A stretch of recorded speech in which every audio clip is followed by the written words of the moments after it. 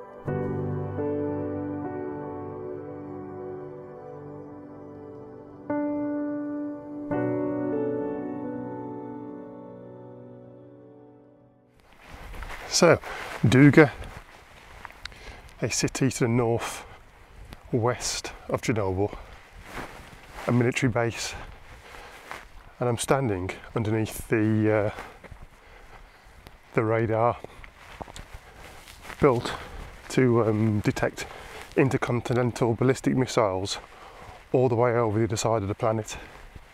Amazing piece of work. Whilst I'm here, I might as well talk about the elephant in the room, and that's the radiation piece and exposure to it. There are 3 classifications in relation to being exposed to radiation, and that's the strength of the radiation, the distance you are from it, and the duration that you are exposed to it. It's measured in sieverts, and 1 sievert is quite a high dose of radiation, 5 or more a kilo. And those who were exposed to this when the power plant blew were exposed to between 6 and 10 and even more. Just meant that they were going to die within the first few weeks. Now a sievert is how they measure the radiation, and it's split into millisieverts and microsieverts. A millisievert is equivalent to 1,000th of a sievert, and a microsievert equivalent to 1,000th of a millisievert, and that's the maths. So that means a microsievert, which is what we currently measure in, is 1,000,000th of a sievert. When you consider that exposure here for 2 days puts you in and around 0.4, possibly to 0.7 microsieverts. the plane journey here will give you more. So in many respects, it's just as safe walking around here for 2 days as it is catching a flight. To put that into more perspective, a CT scan at the hospital will expose you to about 10 to 15 millisieverts, so it's quite a bit more than what you're getting here today. So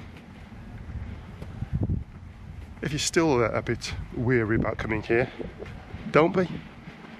Get yourself on a plane and get yourself down here.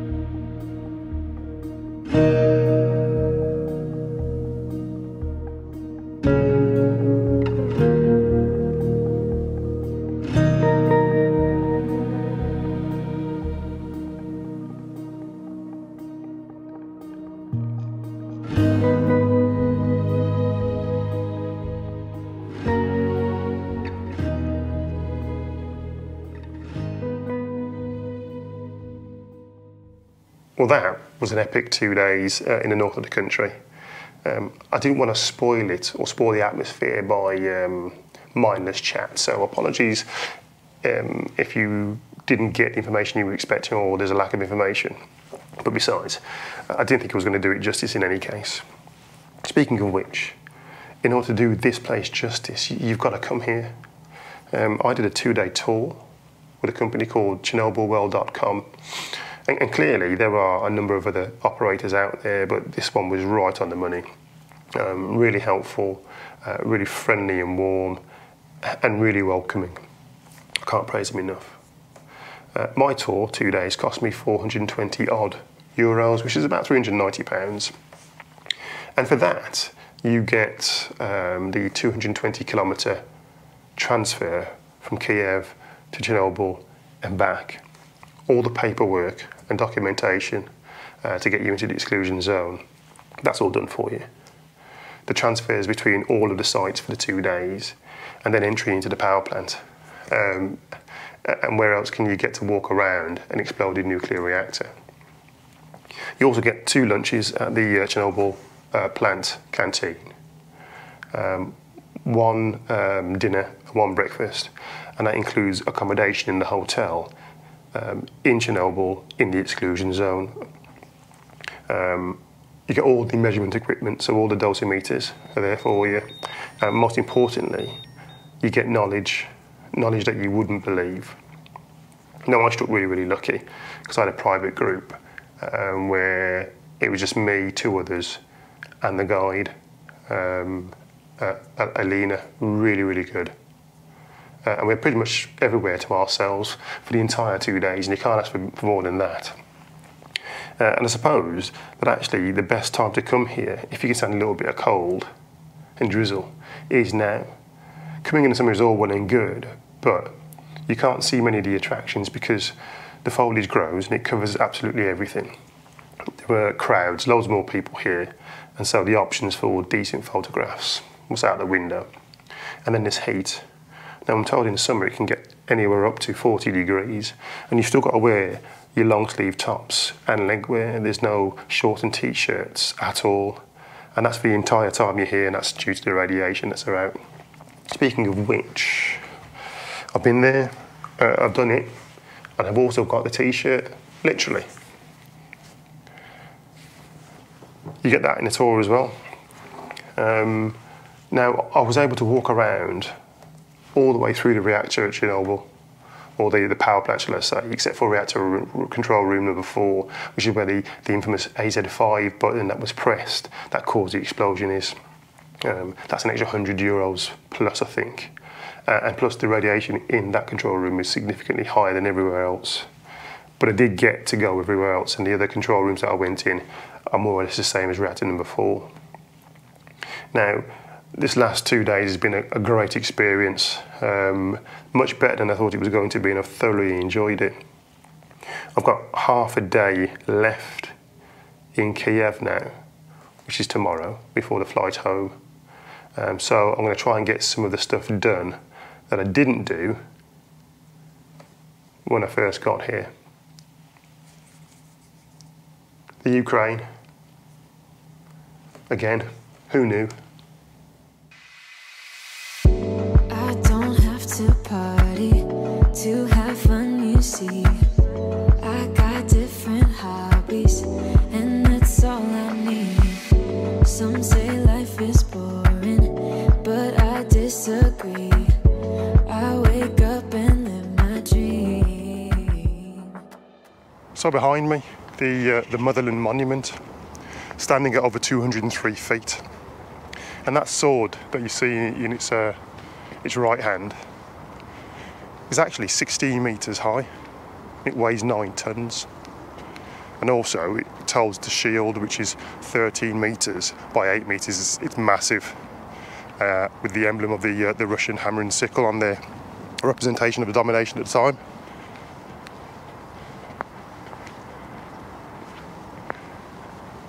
It's superb.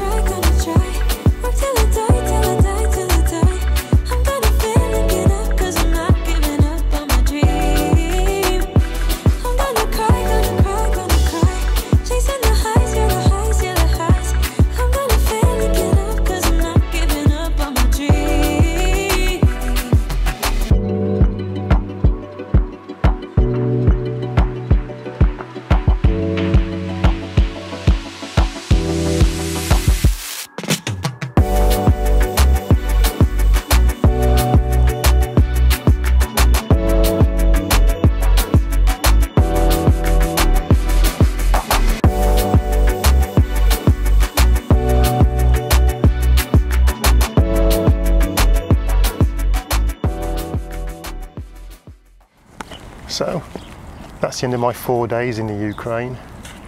What a marvellous place. Great people. I've had a whale of a time. Kiev, what a city. Unfortunately, I haven't been able to do it justice. I've only been running around for half a day, so I have to apologise if I haven't got everything in that I should have got in, or that you were expecting. But what's next for me now? Well, back to Blighty. Going to jump in the van when I get home and continue with the rest of my trip, so I'll see you then.